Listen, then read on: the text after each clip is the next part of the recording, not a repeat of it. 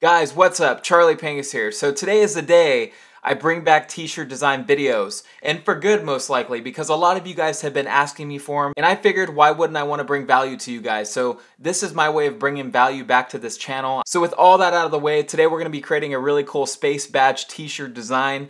We're doing it all in Illustrator, and the really cool thing about this tutorial is that you guys are going to learn how to create those badge shapes from scratch. I'm going to show you guys my techniques, what tools I use, and all that good stuff. What am I doing rambling on? Let's go and hop into Illustrator and get started.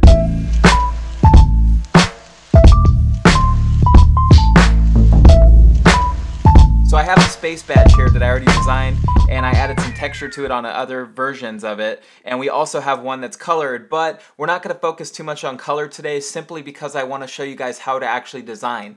And a lot of you watching are new to designing, and maybe you're just not familiar with how it works, so I don't want to complicate things. We might do a video on how to color this design later on. So going back with the first design here that I actually created without the texture, it's pretty simple. It may look complex, but it's actually really simple. It's just a bunch of different shapes combined in order to create this space badge that you see here. The rocket that I have in this design is actually free to use on freepik.com, and guess what, guys? I included that in the description below, so you guys can go there right now and pause the video, go there, download the space vector for free, and use it as you follow along with me. And I'm going to start providing all the resources in all these videos, so I hope you guys are excited about that. Anyway, let's begin. So I'm going to go ahead and copy this over to a new artboard because I want to start from scratch so I can show you guys how this works. So I'm going to zoom out real quick.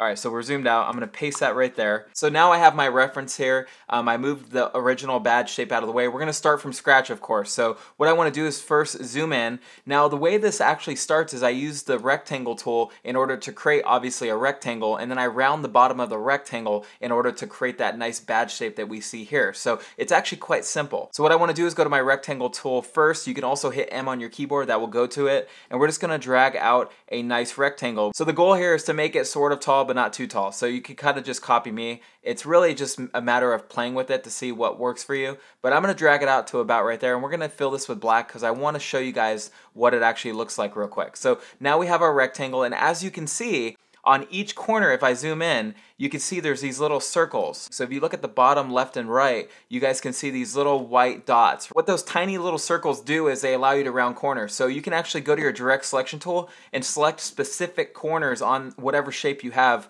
and you can round the corner on that. What I like to do is I like to take my direct selection tool and just select certain parts of the shape to round instead of rounding the entire shape, because originally if we just go to the selection tool and actually select this and then we go to round it, it's going to create more of like an oval circle type shape, right? We don't want that. We want to go to the direct selection tool and we want to select just the bottom left, holding in shift, and then select the bottom right. And what that's going to allow us to do is it's going to allow us to just round the bottom and not the top, which is what we want. So we're just going to go to any corner and hover over one of those white circles, and we're going to drag up because we have both the left and right corner on the bottom selected. And as you guys can see, it's going to create a shape like this, and that's as easy as it gets, and you guys can get as complex as you want with this method. From there, I'm actually happy with the way things are going, so what I would like to do is I would like to create an actual outline on this design because I don't want it solid filled. I want it as a stroke. All you have to do to change this to a stroke is actually go to your bottom left foreground color where it says fill X, and you just hit the little arrow right here, and it's going to actually add that black to the stroke instead. And it's going to make the inside color that was black a transparent color now. I don't like how thin this is, so I'm just going to go up to my stroke and I'm going to change the points to something thicker. So we're going to go to like a, let's say a 7 point. We'll start off actually with a 6 points. So I have a 6-point stroke, really simple. And the next thing I want to do is create this top part. So if I move up here a little bit, you can see there's a line that I actually divided the whole design with so I can fit the text on top. So we're going to add that real quick. Now all I want to do is go to my line segment tool, which is right under the text tool here, which is right under the type tool, and we're going to actually use that. So we're just going to drag out a line, holding in shift, we're going to drag to the right, and then we're going to let go of everything. Now, I'm not a big fan of how tall this is, so what I want to do is go back to my direct selection tool, and I want to select the top left and top right corners. So once you select the top left and right, you can drag down and you can resize it proportionally instead of dragging one side down and not the other. So that's really, really useful for doing that. Now, as you guys can see, I have that line segment tool. I basically started from the left and I dragged it to the right, holding in shift. And what it did is it took on the characteristic of my stroke that I already had, because it remembers what you did. It's kind of hard to explain, but trust me, it works. And that's perfect. That's what we wanted. We want to keep everything nice and uniform and consistent. So now what I want to do is go to my ellipse tool, so I can just hit L on my keyboard and that's going to go to that. And then what I want to do is hold in shift and drag out a circle. And we're going to make it pretty big. We're going to fill up that entire area here. And we're just going to basically center it. So now we have a really nice badge shape going here. We didn't add any details yet, but we're really close to getting to that point. And the really cool thing about this is all we used is the ellipse tool and the rectangle tool and the line segment tool so far. And we rounded some corners and we already got this. So you guys can see how you can really do whatever you want in Illustrator using these tools. So the next thing we want to do is we actually want to fill that circle with white, because I'm going to add lines behind it and I don't want them to show. So in order to make it a little easier on us, we're just going to fill it with white. So now it's a white fill, and what we can do is we can actually go back to our line segment tool and we can start adding some lines all the way across. So we're going to click once with this line segment tool and then actually hold in shift and then drag to the right again. So the reason why I hold in shift is because I want to make sure that line segment tool, when I drag it out, is completely level. If you don't hold shift, it will be a little more difficult to make sure it's level, horizontal completely. So just holding shift, it makes your life a lot easier. Now, it's a little too thick, guys, so what we want to do is we just want to lower the point to like let's say a 3. We can go a little thicker if we wanted to. We can go to a 4. So now I have a 4-point line segment stroke, and what I want to do is just center that real quick. So now what we want to do is actually duplicate it a bunch of times, just so we have more coming down this left and right side here. And that's really easy to do. You just want to select the line segment tool that you just dragged out. You want to hold an option, and then once you see the double arrow, you can actually left click and drag down, and what it's going to do is it's going to copy it, and then you can basically let go. And then from here you can kind of space them out how you want to. You don't have to be perfect, because this trick I'm going to show you is going to fix it no matter if it's spaced out perfectly or not.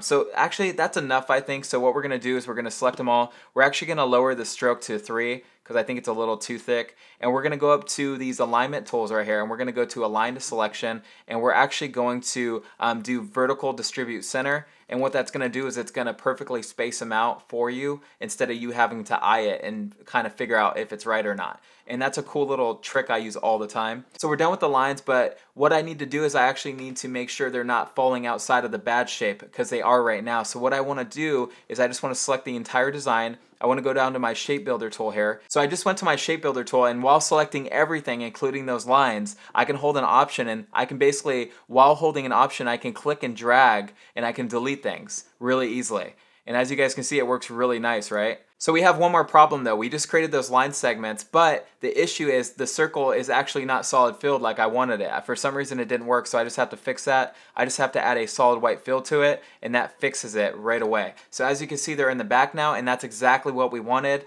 We're pretty much close to being done now.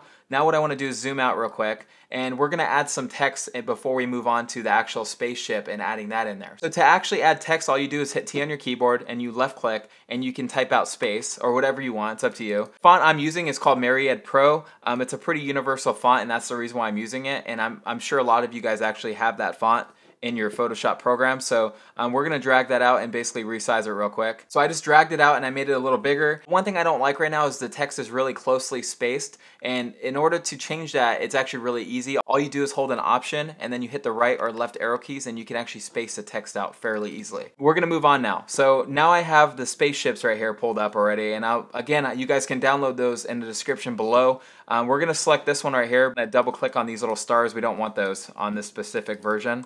So we're just going to delete them real quick. Then we're going to do Command X to cut it, and we're going to paste it in our design here, and we're going to fill it black to match with our design. So I just dragged that into place really quickly, and I just transformed it a little bit. But it's important to note that you want to kind of make sure that circle looks like an actual circle. You want to make sure it looks even. So that's done now. The one thing I do want to do is I actually want to select the top left and top right corner of the badge, and I just want to round it just a little bit. So that's basically all you do to create this design. It's really, really simple. I added some texture. If you guys want to add texture to it, watch my texture video that I just came out with. I'll put it at the end of this video so you guys can check out that video, because it will teach you how to actually take this design and texture it. That's it for this t-shirt design tutorial. I hope you guys enjoyed it. If you did, Be sure to leave a like, hit that thumbs up button, subscribe if you haven't already. Also, if you love my content and you want to support me, I have a donation link below. You can donate any amount. I'm not asking for anything though. You don't have to do that, but if you love my content enough and you just want to help me out, maybe buy me a cup of coffee, the donation link's in the description. I'll also have links to a t-shirt design masterclass that I have on Udemy in case you guys want to learn even more than I'm teaching now. But that's it, guys. Thank you so much for watching. I'll catch you in the next video. Peace.